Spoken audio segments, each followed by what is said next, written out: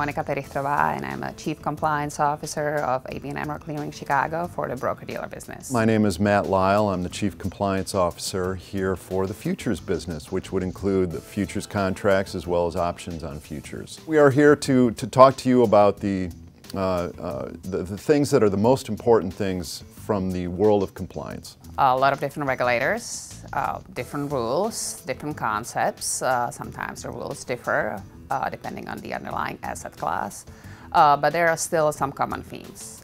One of them might be a little different than what you are used to in your jurisdiction, and that is that compliance is not an advisory role.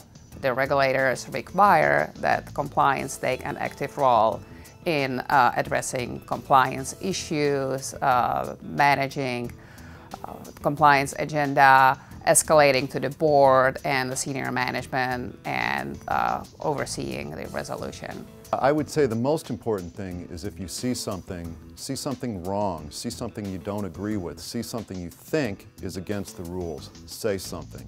Escalate it to your manager, escalate it to the compliance department.